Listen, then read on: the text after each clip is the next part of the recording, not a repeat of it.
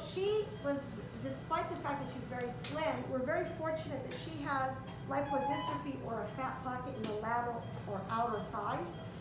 So I'm going to need this fat in order to correct any defects in the chest created by implant removal. We are using the Revolve system so we can get the cleanest fat possible for her fat transfer, because we're going to remove her implants with the capsules together. We're going to reconstruct her pectoral muscle back down to the chest wall to make it anatomical. And then we're going to use this wonderful fat in order to soften the contours of her breast so that it looks natural and aesthetically pleasing.